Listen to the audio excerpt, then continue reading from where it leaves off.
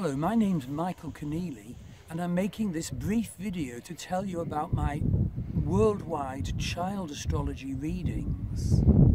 I fully commend them to you. We all of us start off in our life of parenting wanting the very best for our children, but of course the reality is that many of us have damage from our own parenting, damage from our previous lives, and we're not fully aware often at the age we have our children. And the thing is, everybody wants the very best for the beautiful little baby, but the truth is that each one of us, when we're a baby, is born into the world with often very challenging scripts and karmas. Of course, some are blessed to have lives of great success as well. But there's a reason for each life. Our soul chooses the life we have because we need to make the learning that life will offer us.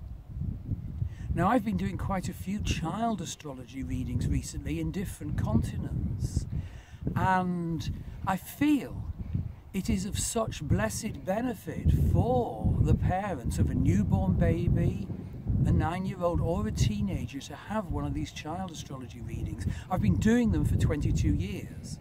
I have excellent astrology qualifications in both Western astrology and Vedic astrology.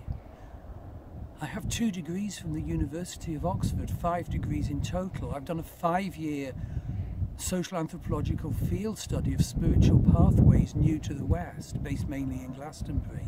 So I have a lot of framework, expertise and knowledge to offer.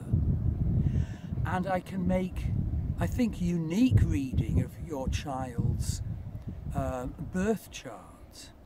Because as far as I know, it's not usual to combine depth, expert Western astrology with the vastness and sureness of the declaration of Vedic astrology. You see, in Western astrology, I'm trained in psychodynamic astrology, understanding the different bits of your child's personality. And the bits could be very different, and it's so good to have this statement, understanding how they'll unfold through time, and stating that to you. I also do evolutionary Western astrology, which depicts how previous lives will express themselves in the psychological makeup of your child in this life. Vedic astrology is absolutely enormous.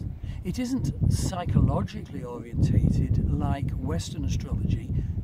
What it's orientated to is a depiction of your incarnational life purpose. It depicts your solar identity through the sun and the unfoldment of that. It depicts the child's lunar identity, and through the dashas, the predictive periods, predicts the unfoldment of that.